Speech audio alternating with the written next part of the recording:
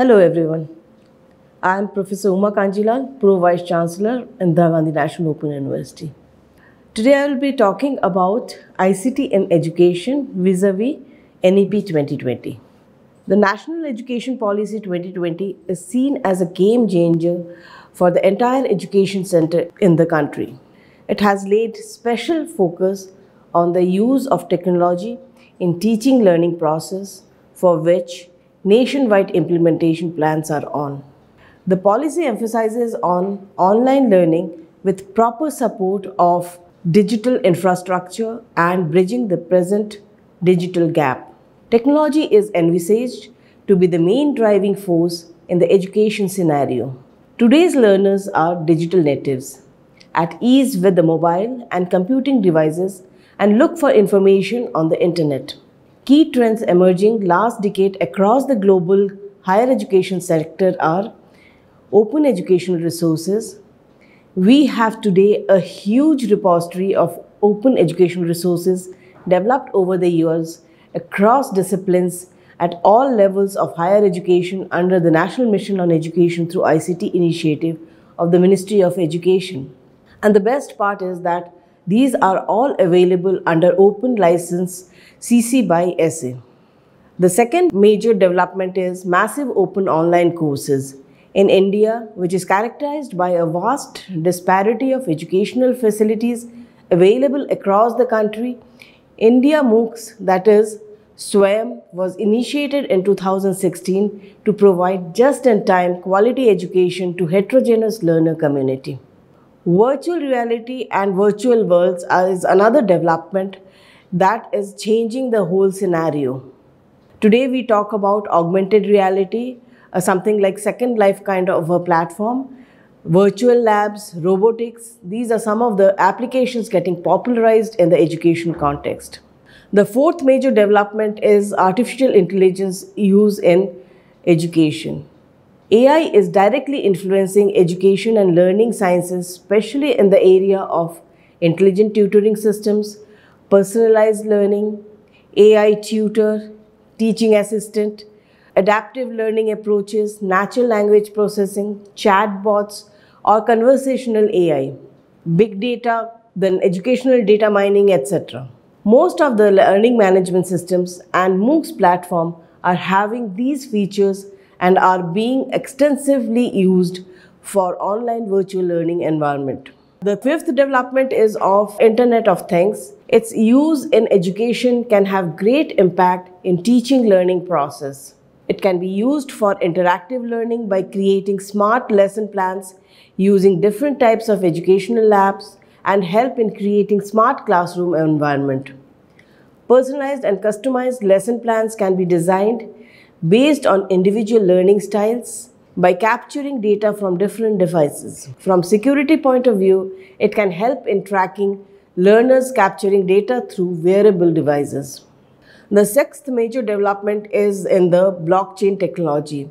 In educational context, it can improve record keeping and maintenance of degrees, diplomas, and certificates. It can help in verification of transcripts, provide seamless payment transactions for students' fees, etc. It can be appropriately used for academic bank of credits proposed in the NEP 2020.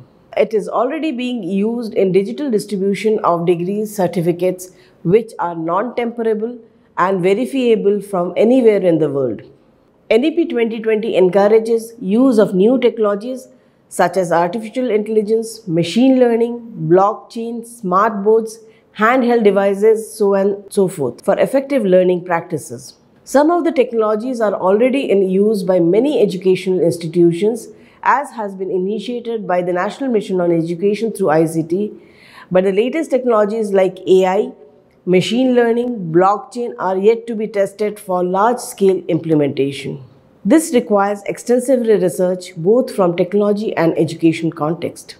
Online virtual education as an alternative delivery mode can fulfill the objectives like increase access to basic education, skill-based education, and lifelong learning, both formal and non-formal, enhance the quality of teaching and learning to improve relevance and effectiveness of basic education, expand distance learning opportunities, especially for disadvantaged groups in remote areas. Section 24 of NEP 2020 has given emphasis on equitable use of technology in the context of online and digital education. The policy recommends the key initiatives like series of pilot studies to be conducted for online education, invest in creation of open, interoperable, evolvable public digital infrastructure for building robust digital infrastructure, appropriate existing e-learning platforms such as Swayam, Diksha to be extended to provide teachers with an online teaching platform and tools, developing engaging e-content including games, simulations, augmented reality, virtual reality, etc. Extending virtual labs by leveraging existing e-learning platforms such as Diksha, Swayam and SwayamPrabha. Addressing the digital divide issues through appropriate technology infrastructure and extensive use of mass media such as television, radio and community radio to make content available 24/7 in different languages to cater to heterogeneous learner community. Then it talks about capacity building of teachers on learner-centric pedagogy and high-quality online content creation using online teaching platform and tools. Then proper online assessment mechanisms to be developed by appropriate bodies like National Assessment Center or PARAK, school boards, NTA, etc., which will entail design and implementation of assessment frameworks encompassing design of competencies, portfolio, rubrics, standardized assessment and assessment analytics. Setting up of National Education Technology Forum for exchange of ideas on the use of technology to enhance learning and laying down standards is another major recommendation of NEP 2020. Now, if we look at actually a lot of activities in terms of ICT in education has been happening over the years. A lot of e-content got generated over the years. A very good example is the NPTEL, where we have 1,000+ web and video courses available.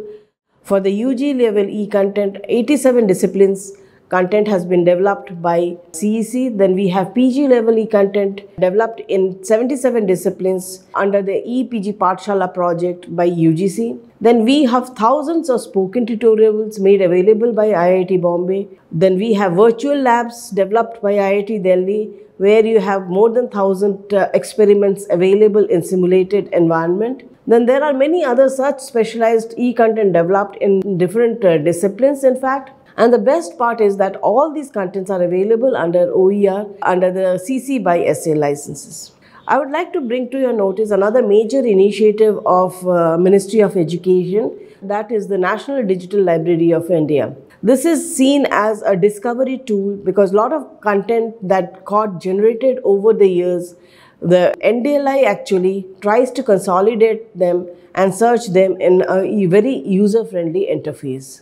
Then talking about online courses, I think the major initiative that needs mention is the NPTEL online courses. This started somewhere in 2014 and we have actually 1,600 courses already available on the portal, and it's very popular among the learners, and millions of learners have been enrolling and certificates have been issued on this. This got also in fact integrated with the national platform, that is Swayam. In fact, Swayam in short form for study webs of active learning for young aspiring minds. The best part is this: the Swayam platform is indigenously made and it has developed on 3 cardinal principles of education policy, that is access, equity and quality. We have curriculum based MOOCs right from standard 9 in schools to PG level courses, and this is being developed and delivered by best of the teachers across the country, and this is in fact operation since 2016. There are 9 partners for Swayam.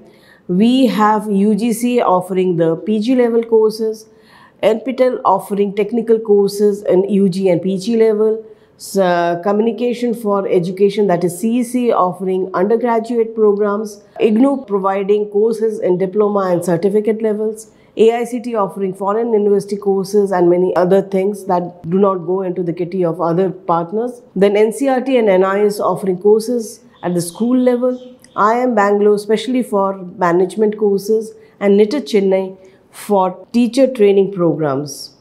As on date, if you look into the statistics, in fact, till date, total courses developed, that is the unique courses, that's somewhere around 2,598. Total courses delivered that is listed on the Swayam platform is more than 8,000. We have total enrollment since the beginning, 2.76 crores. Total universities approved credit transfer happened is 159, and total certificates issued till date is 11.66 lakhs. And in fact, in the July session, more than 900 courses are being offered on the Swayam platform. Another interesting thing is the Swayam platform is being used for offering complete online programs also, and this is known as second vertical of Swayam. The interesting thing is in the Swayam we follow a 4-quadrant approach, which is very unique and not available in any other MOOC platform. The first quadrant gives emphasis on high quality video, lectures, multimedia instructionals by special subject matter experts. The second quadrant is e-content, self-instructional material. It could include e-books, OERs, open access material. Third quadrant is assessment, which covers assignments, quizzes, problem solutions. And the fourth quadrant is the discussion forum for raising doubts, clarifying them on near real-time basis. Apart from that, another emphasis is given providing transcript for each of the video lectures, which is then translated into 12 Indian languages. And the completion of the course is through term and examination conducted by National Testing Agency. The certification, if a student is overall the course is free, but if a student is interested for a certificate or a credit for that course, then they have to go through an exam process, and the evaluation methodology follows the accepted norms that is prescribed in CBCS or any other systems that are followed by UGC, AICT, etc. And the credit-based courses requires the semester term and examination, which is a proctored examination conducted nationwide through exam partners like NTA. And then learners can get a certificate after they have registered for written the exam and successfully cleared it. And online assignment quizzes may carry weightage in final consolidated score. In fact, the best part is this: the certificate that is issued is actually validated in a sense that the host institution issues the certificate with the signature of the controller of exam, or in case of or some registrar of examination. The importance of this credits of Swayam one can see from the fact that it offers credit transfer. In fact, Gazette notification was first issued in 2016, which talked about 20% of credit transfer, and then this was followed by last year we had in 2021 another new Gazette notification, which says that now 40% of the courses can be used for accruing your degree, towards your degree. So which means that now every semester students can pick up 40% of the courses from the Swayam platform and can ask the credits to be transferred towards their degree, diplomas, whatever it is. So it has a complete framework for credit mobility in place. And in fact, this is now getting included in the ABC portal, that is the Academic Bank of Credits, where all the credits that are earned through the Swayam platform can be used for purpose of the degree and diplomas. In fact, the institutions are now being asked to get registered on the ABC portal, and in fact, the process is on registering the students on the Swayam portal, and each and every student who are interested to earn credits from Swayam will need to first register on the ABC portal, and then they can ask for the credit transfer through the ABC portal itself.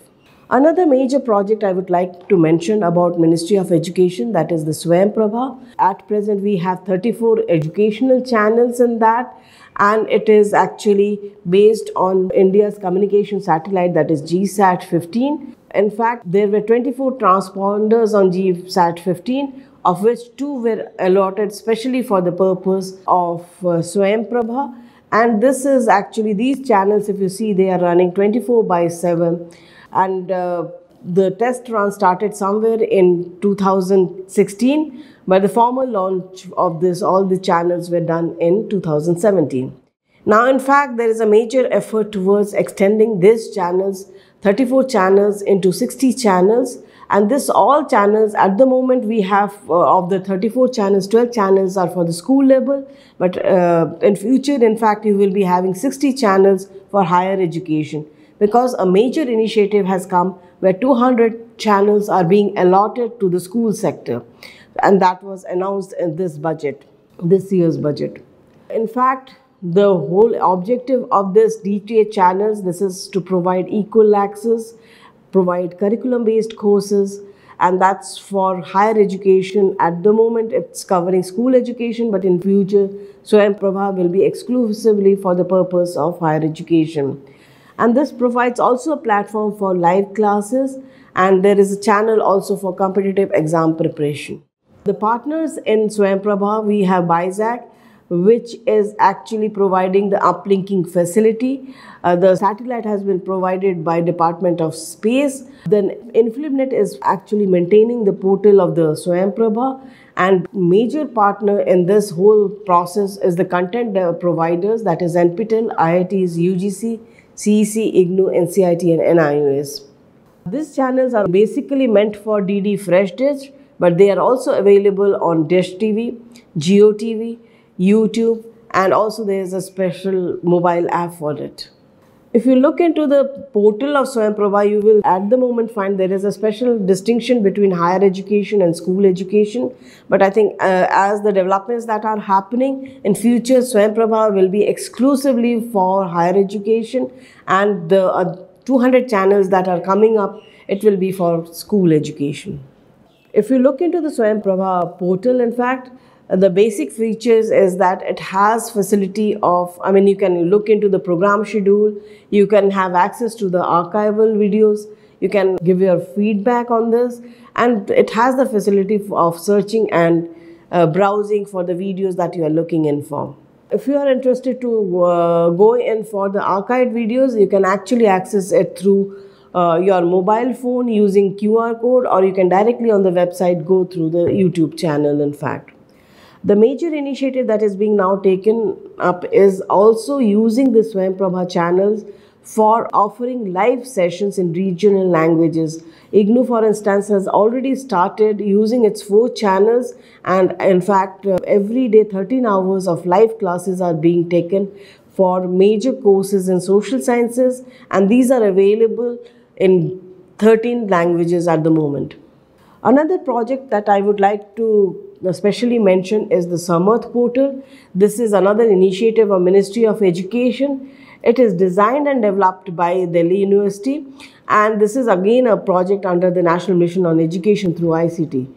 The whole idea of the Samarth portal is that it is an open source, open standard enabled, robust, secure, scalable and evolutionary process automation engine for university and higher education institution. It is designed for various higher education institutions across India to help them to migrate from paper, unreliable third-party ERP systems to systems that is more secure, reliable and scalable. It has in fact 9 essential packages, 40 plus Samarth modules are available, and at the moment 40 plus central universities are using the services, which actually provides 100% automation engine for universities. But this is one portal where actually major emphasis is being given by the ministry, that this will be now extended to all the universities across the country, not just limited to the central universities, which will actually help in solving the requirement of ERP solution by the higher education institutions. Now, if we come to the section 23.3 of NEP 2020, there is a mention of creation of an autonomous body, National Education Technology Forum, NETF, in short, as a platform for free exchange of ideas on the use of technology to enhance learning, assessment, planning, administration, etc. Expected roles of NETF are seen as leveraging technology, providing a platform for providing access to technology and ICT-enabled education, cover different dimensions of education and training of teachers to make them skilled to teach with modern technology, take care of the issues like bandwidth, infrastructure required for technology-enabled services, availability of devices, and providing user-friendly ecosystem. NETF is also expected to make suitable provisions for assessment of the students to be eased. All possible issues related to online assessment and evaluation of the examinations, assignments, and other such inputs by the students are to be addressed. The major areas on which the NETF needs to focus on are ICT infrastructure, that is to provide subsidized connectivity, shared data center services, cloud computing under SaaS, PaaS or IaaS, low-cost access devices, smart classrooms, then e-content development and use, digitized and preservation of available content, pedagogy based on e-content development, accessibility in terms of facilities to be provided for the differently challenged, language barrier, etc., promoting use of OER based online courses, standards and interpretive issues. This all needs to be addressed.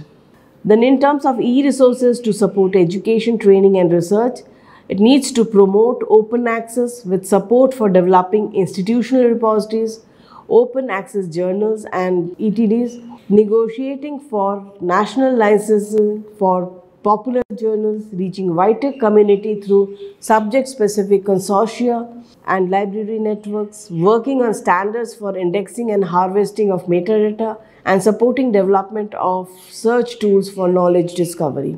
In terms of ICT integration in education system, the NETF needs to facilitate e-learning, blended learning, MOOCs, lifelong learning, face-to-face learning and skill training. Operational issues related to virtual university net framework needs to be addressed too. In terms of the e-governance, I think support is needed for development and implementation of ERP or university management system for educational institutions and improving administrative processes through automation. And in fact, I mentioned about summer, this needs to be actually scaled up to a great extent. Then talking about ICT competencies and capacity building for different stakeholders, I think a support is required for digital literacy and information literacy programs, training in e-content development and online delivery of programs by the teachers. Once we have NETF established, it is expected that it will go a long way in supporting digital initiatives of higher education institutions in the country. Another initiative I would like to mention here, that is the National Digital Education Architecture.